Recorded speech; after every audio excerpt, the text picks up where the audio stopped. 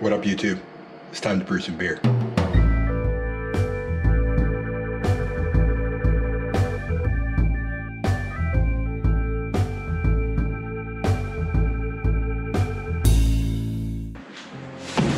Today we're going to be making my Christmas ale.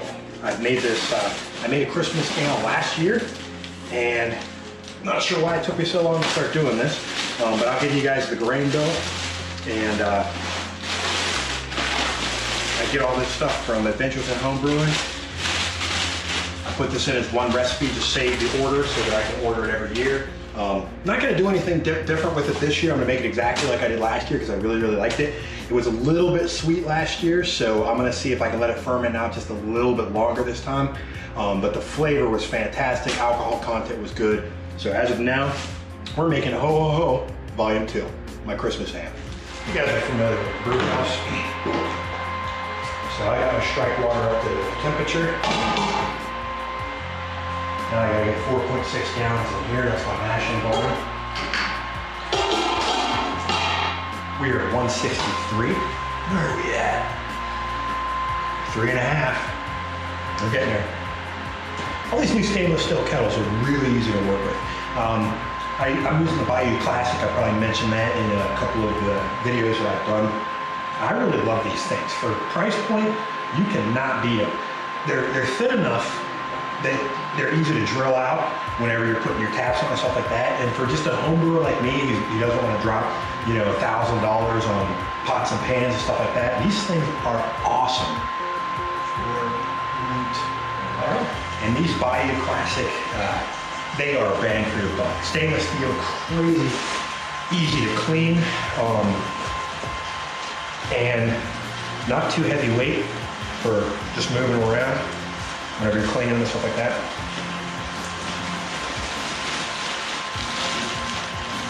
And I'm really kind of wishing I had switched my mash tun to a stainless steel earlier, because that really cuts down on my cleanup time. This brew is a fairly hefty brew. It's got pretty strong alcohol content. I'll check the sheet, the exact percentage. Warm you up during the holiday season. And if you've got a bunch of family coming to Griswold your house, it'll keep you festive. So we should be mashing for an hour at 152. I didn't show you before I filled this up, but this does have a false bottom in it. Same false bottom I was using in the cooler when I made that mash tun, but it fits in here, works fine. Had to get a different hose to connect, but that's it. Everything else I just transferred over from the cooler I was using to this. Now what's surprising is this doesn't lose as much heat as I thought it would. I thought the insulation effects of the cooler would make it harder for me to keep my temperatures balanced with the stainless steel. And that is not the case. We didn't get quite the temperature drop that we normally get. Guessing just the grains were warmer or whatnot. 154 that I know this needs to be at in order to hold my mash at 152. Usually I keep a large volume of water in here, more than I need to actually sparge with. The reason being, it's just easier to hold temperature. There's less fluctuations with more water. But the downside is when you go to ramp up the mash out, I gotta bring this up to 190. It takes a lot longer, to get 9, 10 gallons of water up to 190 than it does 5 or 6.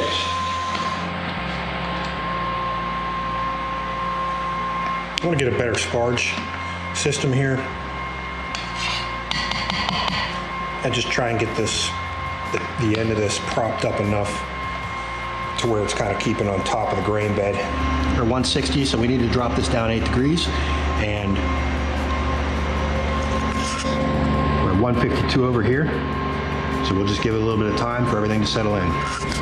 I'm gonna lower my flame down to next to nothing.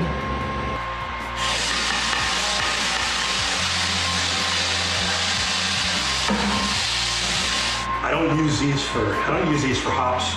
I found that if you put hops in these, because of how fine the mesh is, it just clogs up the mesh, and it just makes a mess. So what I use this for is I put the hops directly in the boil, and then I use this for any additives that will clog my pump when I start to whirlpool. For like a blue moon, it'd be your coriander. It's gonna be, for this one, it's gonna be your star anise. All that kind of stuff I put in there. That way it doesn't go through the circulation and jam up my pump. And then we gotta bring this up to 190 for our mash out. So we'll keep it circulating the whole time as it raises the temperature, but we're just gonna increase the heat. Start bringing this up to mash out temperature. And my gas is in the yellow, which means I'm gonna go grab my spare tank because I'm probably gonna run out of gas during the boil. And the whole goal here is to maintain the water volume that's in here right now. So we want both of these to be running at the same rate. Same amount of sparge water that's coming in is the same amount of work that's going out.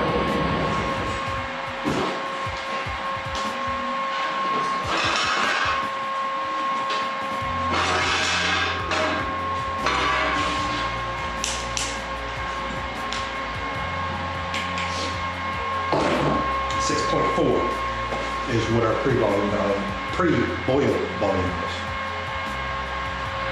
So that is what our nice dark Christmas ale looks like. I'm gonna open up this valve here, drain a little bit quicker, because what I don't want to do is I don't want to get to boil volume and have a bunch of extra wasted water in here. Not water, wort. So I try and drain the bed down when I get it close to where I think we've got enough left in here. If I have to rinse it with a little bit more at the end, I will. But I just like to I like to use this process to get as many of the wort and the sugars out as I can. Increases my brew house efficiency. Some of these things that I've been doing, if you looked at one of my starter videos, I wasn't doing all this stuff when I first started. My brew house efficiency's gone way up just with little things like this. You know, getting all that you can out of the grains. Recirculation obviously helps with brew house efficiency. A slower transfer during the sparge helps with brew house efficiency. All these things add up to a boost. The Beersmith app actually has a calculator where it knows the volumes, it knows the grain, the amount of grains that you're using. So what it tells you to do is it gives you a specific amount of water to sparge with. And it will say, you know, sparge with 3.5 gallons of water at 190 degrees. I need to start measuring what's in my water tank, in my hot liquid tank, so that I'll know once it gets down to a certain level, that's when I cut it off and I should have enough water, rather than just doing this guesstimation. So tip for next video, to me, I need to get more in depth on measuring my water volumes in my hot liquid tank. So we're at 5, and we're getting pretty low, so hopefully we've got another 1.5 gallons left here. If not, we'll spritz this with some water, because we still got some, but I think we might be good. We got our candy sugar, Belgian dark rock candy, our hop additions, the star anise, and I gotta grab my cinnamon sticks. 6 gallons, and we just want kaput. Run off a little bit more. Well, 6.5 gallons is just to give us enough for boil off. Because boil off, I usually lose about 1 gallon during the 60-minute boil. So that puts us at 5.5. And then there's some trub loss in there for a recipe like this. Just that brought us down because we're going for a 5-gallon batch. And there we are, 6.5.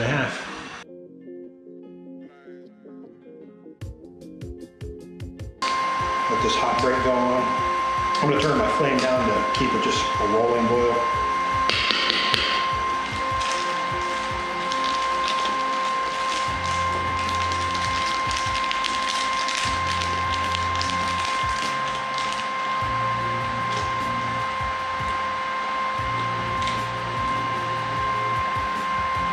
Start our boil timer.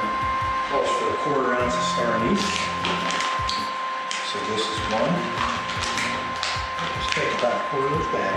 This is where we use our little basket here.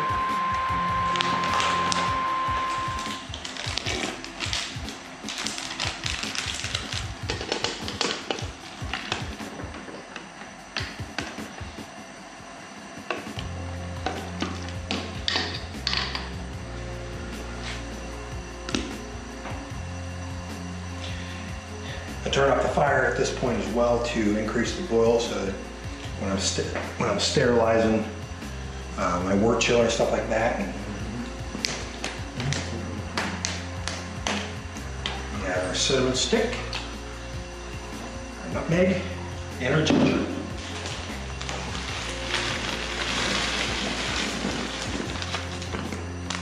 There it is.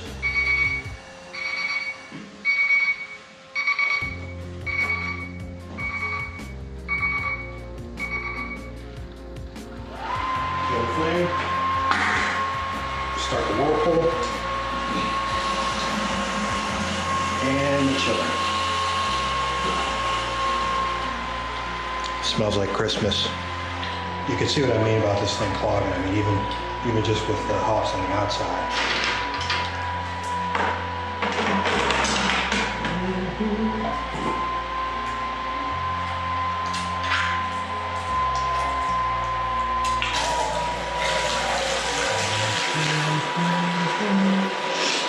And then what I do is after I transfer this, I'm gonna put it in the fermenter, pull out the sample so I can check the starting gravity. And I let it sit in the fermentation chamber to reach the proper temperature of 70 degrees with the ferment in this at.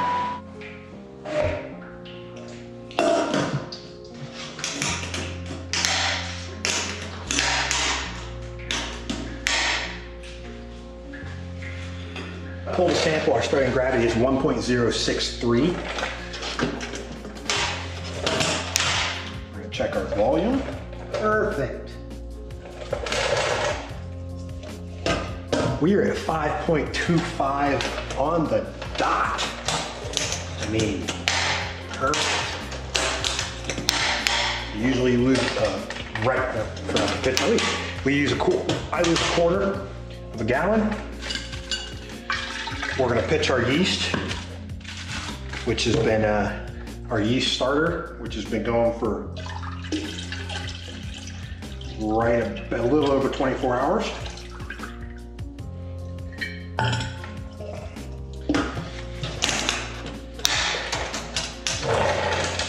Fix our blow off. And here we go.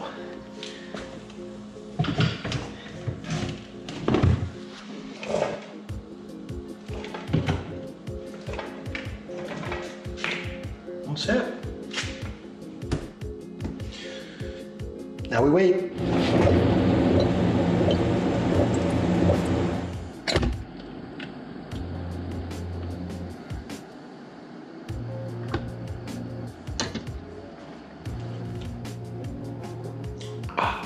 That's good. You might notice the lack of a Christmas hat. This brew got switched up. I was making my Christmas ale, my ho ho ho, and I screwed up one of the major steps, the candy sugar. So I was supposed to put that in during the mash, and I forgot. Ended up throwing it in during the boil. Does make a big difference when it goes in because the fermentation didn't ferment the same. So this one changed from ho ho ho to my New Year's ale.